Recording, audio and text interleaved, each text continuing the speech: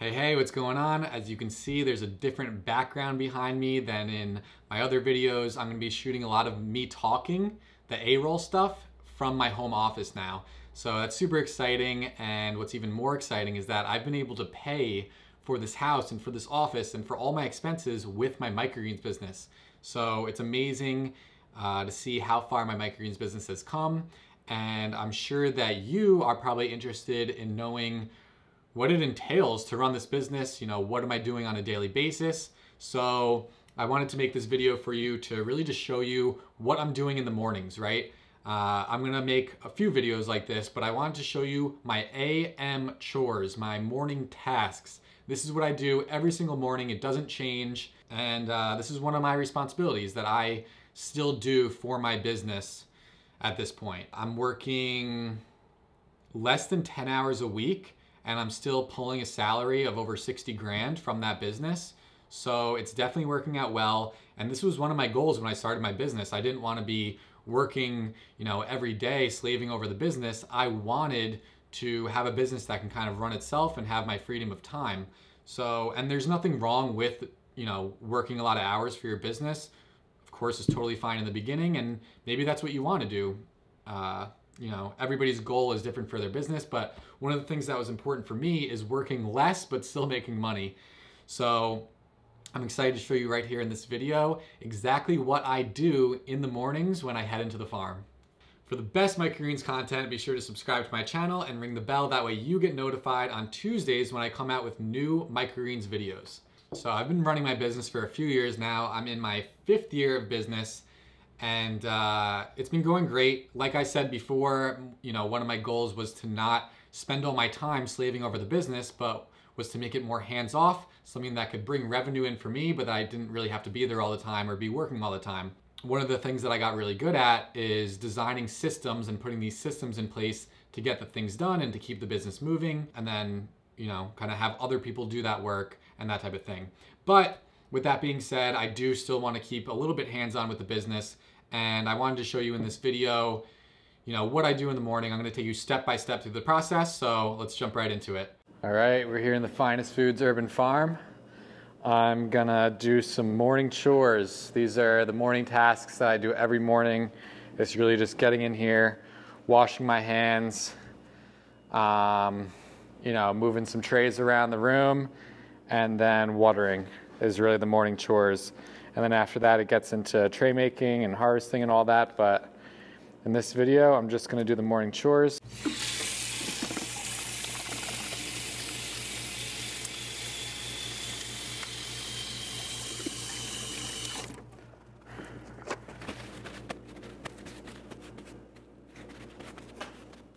All right, gotta grab a super rack, bring it around.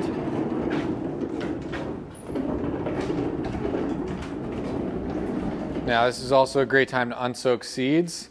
It's getting into a little later in the day. It's around 12:30 right now, so I'm gonna unsoak these. This morning I unsoaked my sunflower, so these are already done. I do those at 9 a.m., which is a 4-hour soak. And then I let these wait until after 12, which would be the 8 hours for these. And these I always aim for between 8 and 12. So it's between 8 and 12 hours on everything besides sunflower, basically.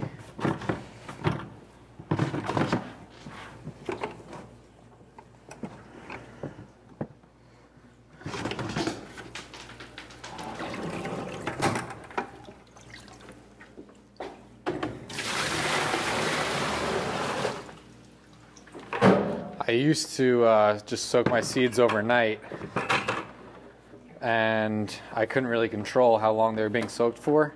I would just have to do like an overnight 12-hour thing. But then I found this controller, and this automatically puts water on my seeds in the middle of the night, or really the early morning, so that way I don't have to worry about doing that manually. And then by the time I get in, at least the sunflowers are ready to be unsoaked. So it improves my efficiency and resilience. So I got my board up here. It looks like today is Saturday. We're taking out 10 radish and 1 micro mix. So looks like this is them.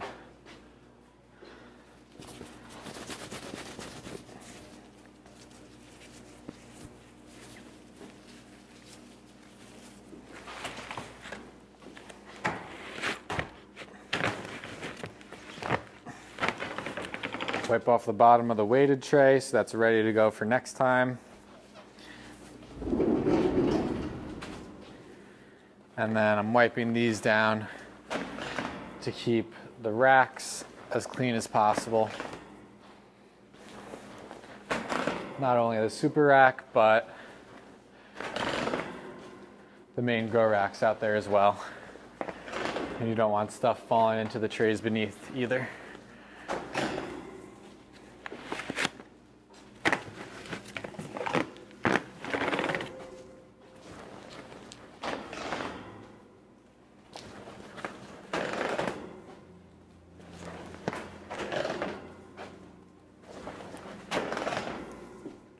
Normally, I would want these to be a little bit taller when they come out of germination, but the problem right now is it just got really cold here in New York, and my temperature control throughout the whole building is not perfect.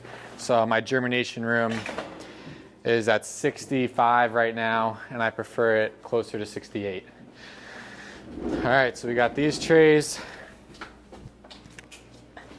I'm gonna bring them out under lights.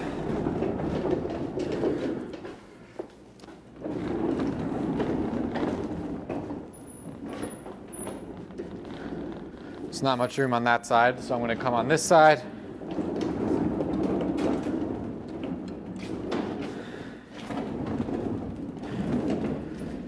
And I'm typically just looking for a good way to put these out. There's no perfect solution right now, so I'm just going to start a new row.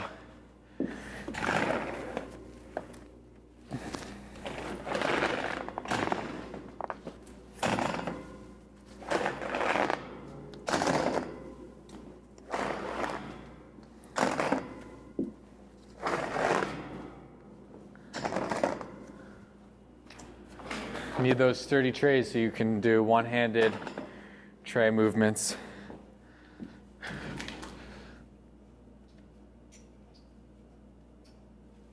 All right, looking good. Hey, so I'm sitting here editing this video and I just realized that my morning chores are different on a harvest day than on a normal day. So what you're seeing here is a normal day.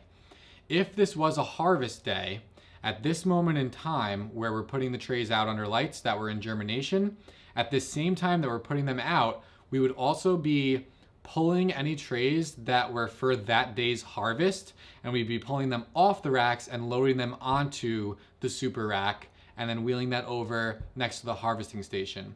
And the reason being is that we're pulling them now because we don't want them to get watered that day. We want the crop to be nice and dry when it's harvested. And then also, watering is a little messy, so when you water them, there would be a chance of getting water on the canopies of the trays that were to be harvested that day, and that's obviously the opposite of what you want. You want to be harvesting dry crops. So I just wanted to make this note here that this is a normal day. If it was a harvesting day, we would be pulling any trays that were going to be harvested that day off of the racks at this moment and onto the super rack.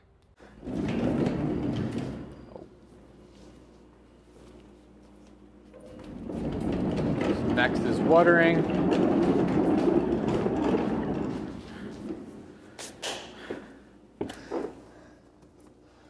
Always turn off your hose when you're not using it. I had a hose blow out once, and if I wasn't in here, it would have flooded out the whole place.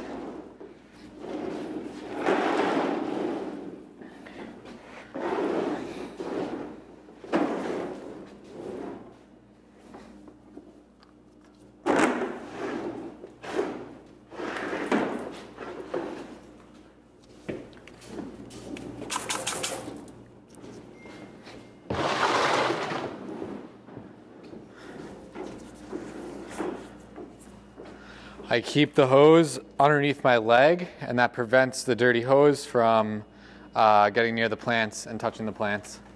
Before I jump into the watering though, go down into the comments for me and just let me know, what is your least favorite farm chore? I just want to know, please just let me know in the comments, what is that one thing that you just hate doing for your business?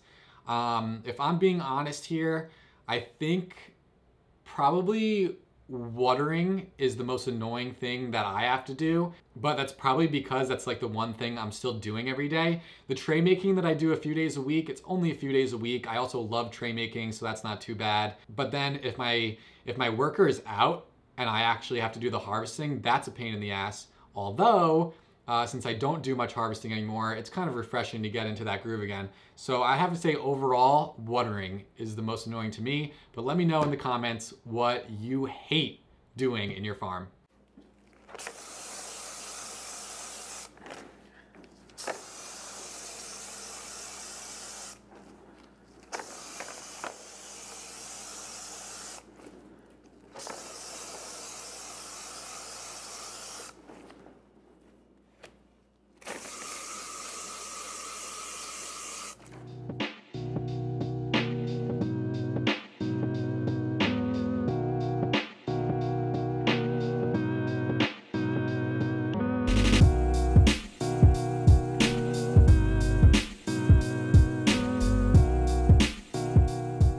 Watering will vary based on a few different things. It's based on variety, it's based on how old each variety is, and then also based on how heavy the trays are when you go to grab them. I noticed that these were a little bit heavier, which means there's more water in that soil and they don't need as much water.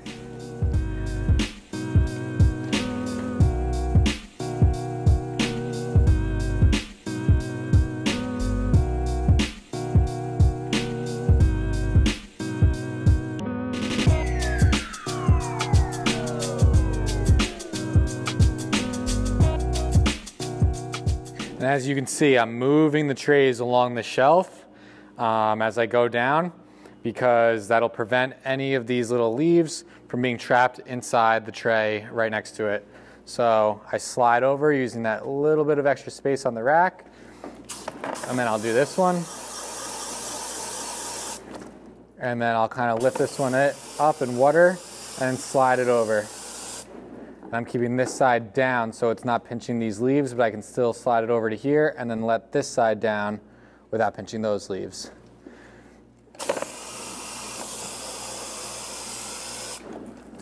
Just like that.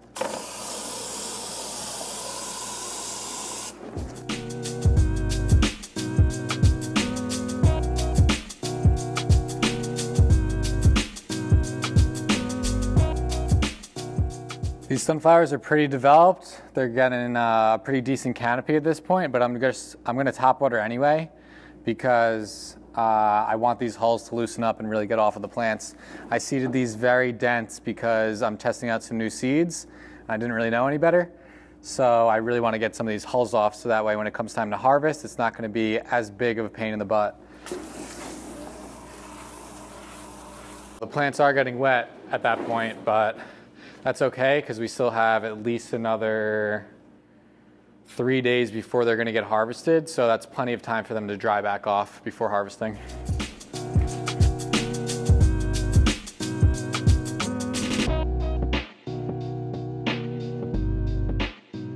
This is all my cilantro. This is just 1 week apart. They probably grow better with 2 lights versus the one that I commonly use. And you can see this tray actually has more hulls on it. And that's because I didn't leave this in germination as long as this one. So the longer you leave cilantro in germination, the better. It'll help pop off those hulls.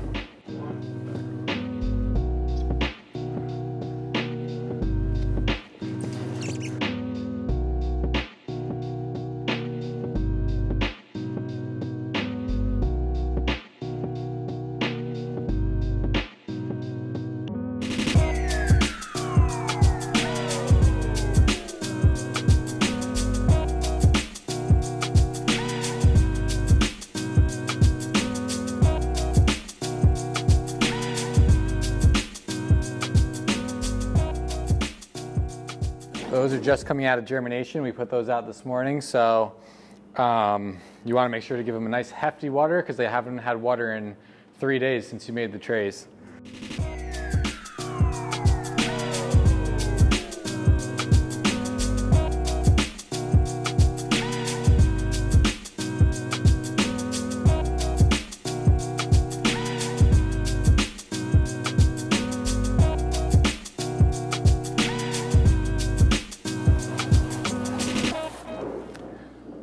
So that's all the watering. It's not done with the whole process yet because we still have to wipe off the hulls. I'm going to do that right now. But as you can see, I mean, I got that done in about 15 minutes and there's well over 100 trays. So this doesn't take that much time to do watering this way. You don't need an automatic watering system, especially when you're first getting started. I mean, I've been in business for 4 years. I'm definitely at scale, and even still, this type of watering is totally working for me.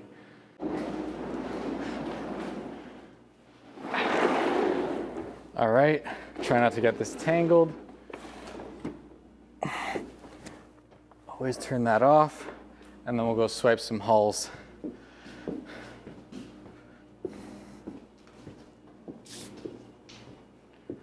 So you always want to start off with your cleanest, your oldest plants. And just get down in there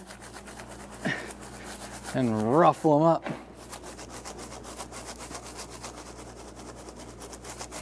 Is it annoying? Yes. Is it a deal breaker? No. Can you still make money growing sunflowers doing this? Yes.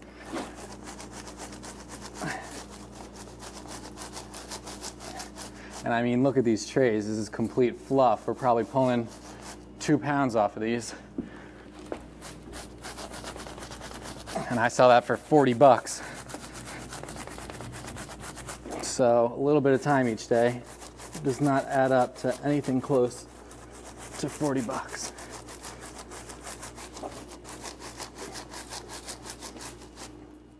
Some of the plants will get damaged a little bit. That's all right.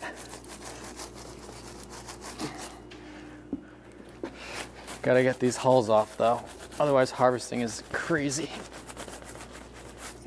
That'll take forever. This doesn't take that long.